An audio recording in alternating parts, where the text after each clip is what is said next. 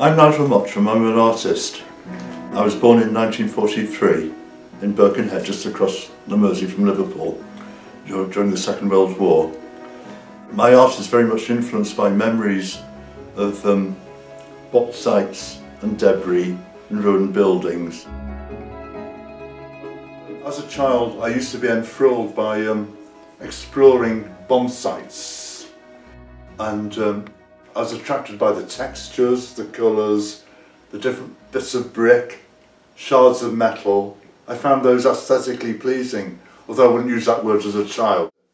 And my biggest find was at the age of 6 I found this dead cat. And I was so fascinated with it, I wore it around my neck for the rest of the day. My dead cat! And then at primary school, when I was 5, and in those days I had blackboards and dusters and chalk and things, and the teacher would be writing maths on the board, arithmetic, and I wasn't interested in that, but I was interested in the fact that when she wiped the board, wonderful textures, chalk textures, darks and lights, the teacher would say, "You're daydreaming again, Mottram. You're not just paying attention to the maths," but I was interested in all the textures on the blackboard, and that still inspires me actually. That's still with me. When I was at grammar school there was a competition for the best painting, and everyone was doing these lovely landscapes. And when I was doing my painting I remembered back to when my childhood on the bomb sites and things, and all the rubbish and debris. And my painting was called The Contents of a Dustbin. The teachers didn't understand this, they didn't understand the textures, the beauty of the textures and the forms as well. Oh, and yes, I used to go to the art gallery as a kid over to Liverpool from Birkenhead when I was 9 and go around the Walker Art Gallery. And I'm almost abashed to say this.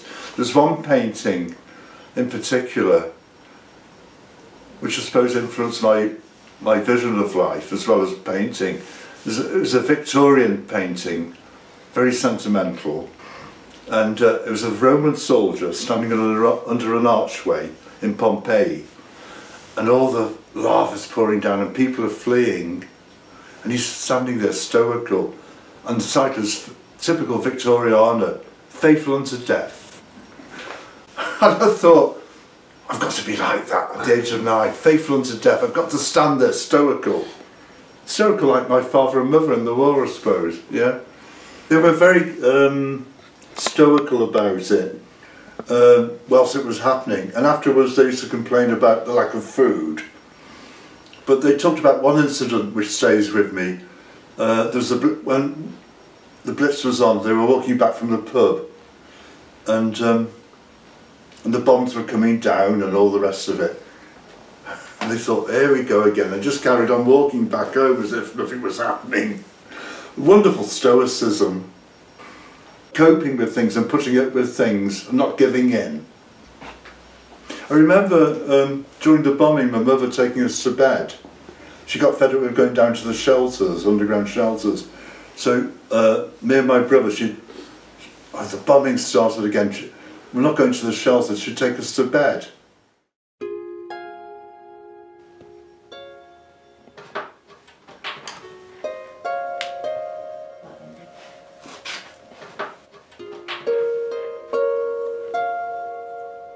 What happens in my painting? I think figures and landscape, things happen in the painting, and I don't always know why. And I think one of the reasons I keep on painting is because I want the answer. And it might take a lot of paints before I know in a concrete sense why that is. I think it's an example of doing something intuitively and not knowing on a rational level why. And I think that might come later on. I build a picture up from memories of climbing over demolition sites, and also not just memory, imagination and feeling. I remember back to how I felt walking over those bomb sites, and I have an emotional response to them, and that goes into the use of paint. and on a cognitive level I'm influenced by the textures, the colours, the shapes that I witness on the bomb sites, but also a feeling of change, things breaking down, but things going to be built anew. There's destruction and aspiration at the same time. I think, though, on an artistic level, that the landscape can reflect what the figure is feeling inside. The desolate landscape might echo the figure's internal feelings of desolation. Maybe the figure is thinking about something's going to come out of this. I'm looking at desolation, but there's going to be a rebirth or a renewal of something. Something's going to rebuild out of the desolation. I think it's partly about that. We all go through times of struggle. We don't know quite what's happening. We're uncertain, but we can still have dignity and courage. And the figure is trying to express, despite the chaos that's happening around us and inside us, we can still have dignity. The figure is trying to express that. It's about observing the real world and trying to identify the emotional patterns or emotional response with the real world and what it triggers off in you. That's why people are looking.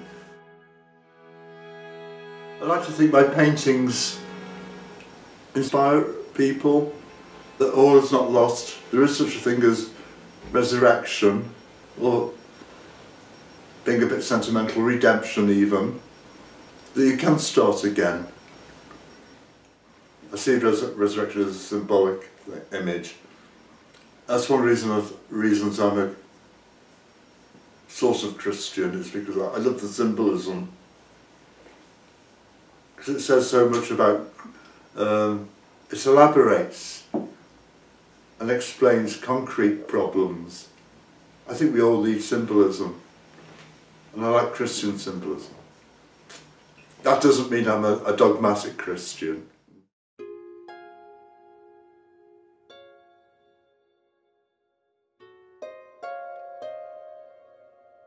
I love angels.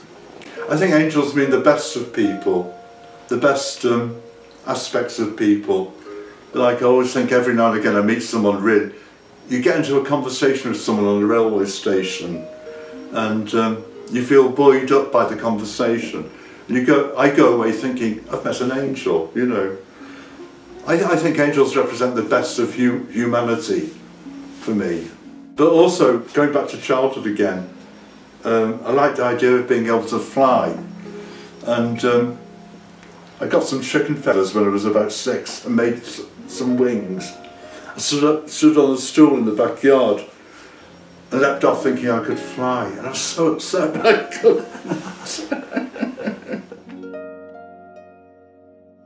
The writer Howard Jacobson, he's on a radio programme, and he wouldn't come down on the side of religion or spirituality or secularism.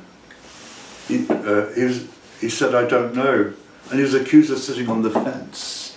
And his response to that was brilliant. I love this quote.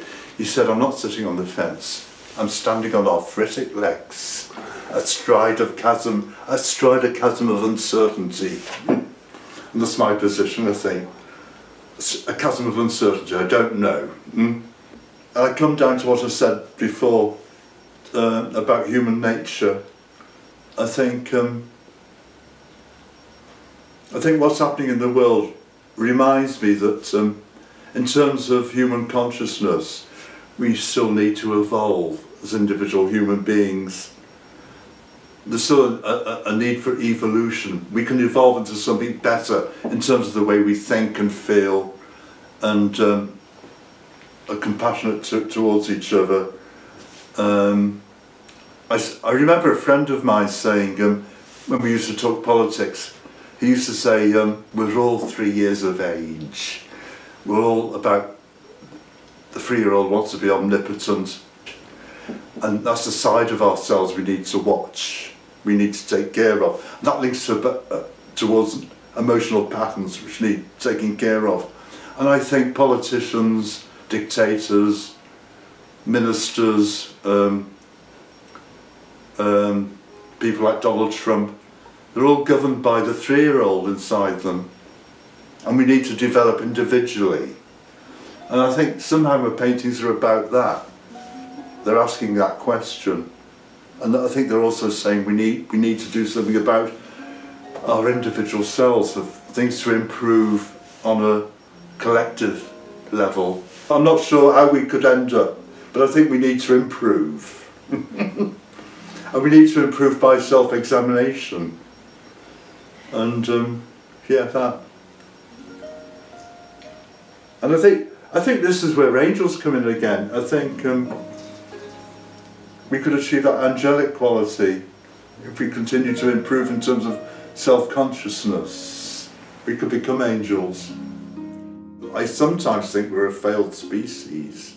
We're a rapacious species. And but there's hope.